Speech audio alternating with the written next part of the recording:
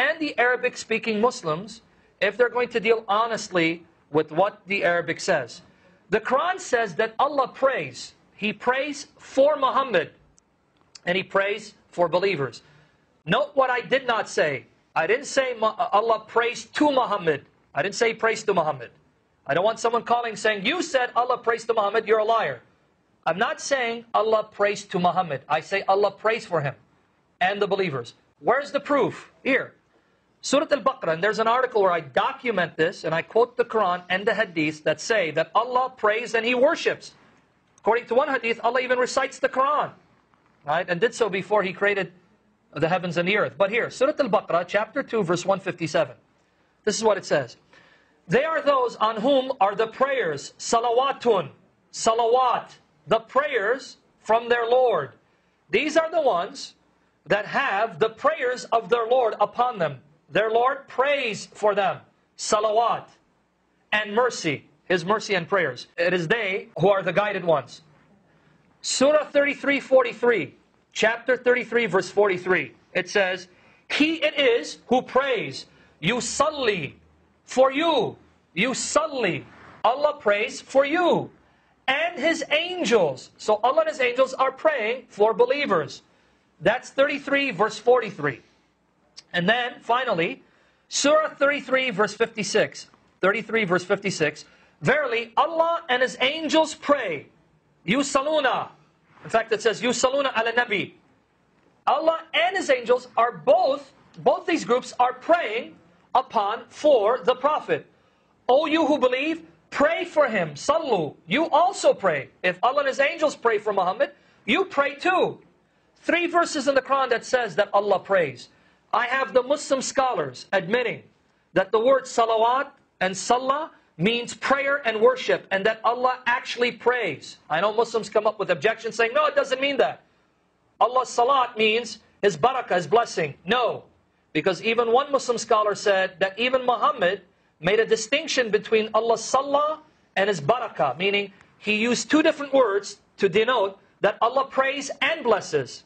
So you cannot say that prayer means blessing, and you cannot say that the Arabic words for prayer means that Allah is sending mercy, because in Surah 2:157 it says this. Let me repeat it again.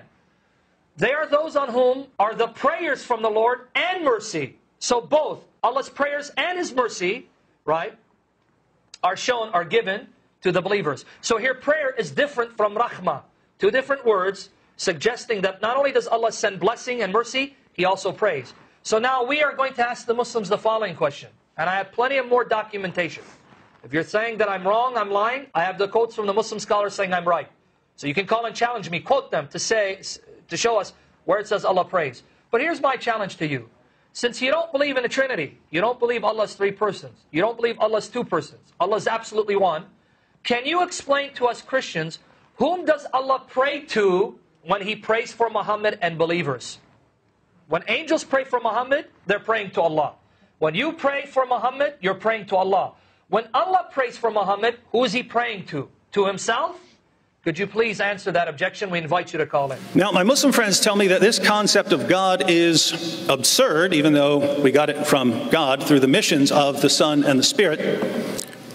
My Muslim friends tell me that I should reject this confusing concept of God and believe in something much simpler, the Islamic concept of God. But I've been going through your sources for a good little while now, and I see some serious problems with the doctrine of Tawheed. Let me give you a few examples. First, Allah prays. People ask, if Jesus is God, why does He pray? I have to remind them that we're Trinitarians. It makes perfect sense for the Son to speak to the Father. It makes much less sense, given the Islamic concept of God, for Allah to pray. In Surah 33, verse 56 of the Quran, we read, Surely Allah and His angels pray for the Prophet. O you who believe, pray for him and salute him with a worthy salutation. Allah and His angels pray for the Prophet. Translators try to hide this by translating it as Allah and His angels send blessings or show mercy or they praise Him. The problem here is that what it says Allah does is salah. And you know what that means. You know there are perfectly good Arabic ways of saying all of those other things. Every Arab speaker in the world knows that salah means prayer. And it says that Allah does salah. So, who is Allah praying to? He says, Allah says that Allah yusalli ala nabi. And he's here saying that he prays to the Prophet. There's a difference between yusalli lahu and yusalli ala in the Arabic language. I knew this was going to happen. I knew this was going to happen. I knew I was going to have to give you a free Arabic lesson here today. I knew it. And that's why the translators put for, not to the Prophet. You don't know what the words in Arabic mean. Don't speak salah. Come on, please, don't embarrass yourself.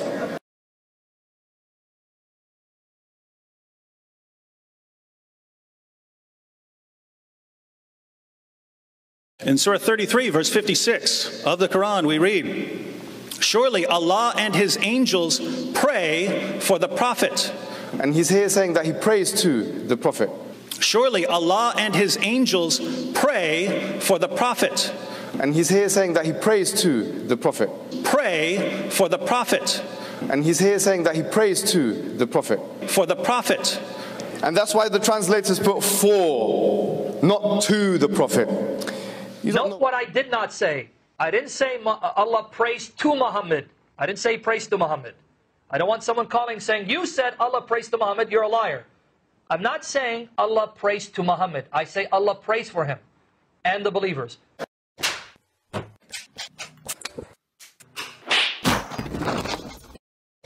For the Prophet. Chapter 33 of the Quran, you always bring up about God praying to Muhammad. Yeah, because it is a problem, isn't it, Manu? No, it's not. He's going to say, because he's going to tell you it doesn't mean that. The same chapter, verse 43, it says that God is the one that places His prayers upon you and His angels also to bring you out. Okay, so who is God praying to? So I'm glad, Manu. Okay, Manu, thank you for admitting it means prayer. Yes, thank you. You've only created a greater problem for yourself. You're saying He doesn't just pray for Muhammad, He also prays for believers. Yeah. You're still left with the problem, who does your God pray to when He prays for believers and Muhammad? Answer that, please. Your problem is the fact that you're translating that as praying to. It's not praying to.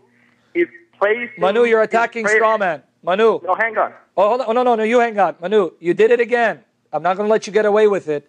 And I'm actually very disappointed in you at perverting people's words. I didn't translate the word as praying to, so you're lying. I said that it means that Allah prays for or upon. Upon, yeah. My question is, when Allah prays for someone, He has to pray to someone. For example, to make it easy for you to understand, if I said, I prayed for Pastor Joseph, that statement implies that I'm praying to someone when I pray for Pastor Joseph. So when your God and angels pray for Muhammad, who do they pray to? Don't dare twist our words. Answer the question. The way to translate that is, and if you give me 10 seconds, I can say Please, go ahead, answer it. God places His prayers upon, meaning He knows fully what condition He has placed His prophet or people. Okay, Manu, that's fine. You know your translation, but who are His prayers addressed to? Manu, this is your final chance. Let me now refute your distortion. Did you pay careful attention to what CP and I said? In 33:56, it says Allah and the angels together perform this act. That means, according to your perverted reading of the Arabic Quran, you're saying that Allah and the angels place their prayers upon Muhammad.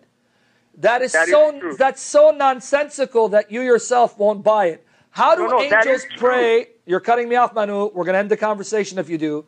How do angels place their prayers on anyone? Answer that. Don't avoid the answer. Answer the question, how do angels place their prayers on anyone? Please answer that.